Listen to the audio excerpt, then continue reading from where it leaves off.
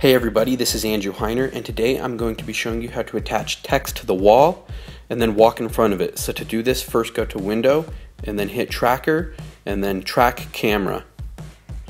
So all these different points have been generated. We're going to place our text right here. So right click and click Place Text in Camera. You can see where it's created our text. Next, let's select our text and transform it. We'll scale this so it's a little bit bigger. We'll rotate it in Z-space so it's more parallel with the road.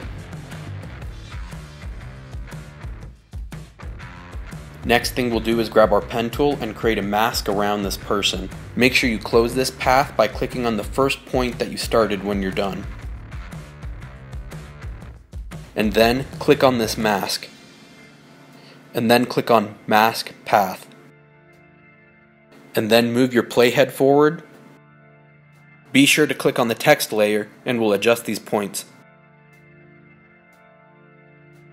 Move your playhead forward and adjust those points again.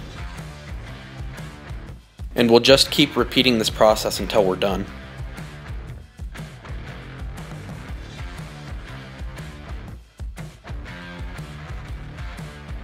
Let's see how this looks. It really is quite simple and it's a really cool effect.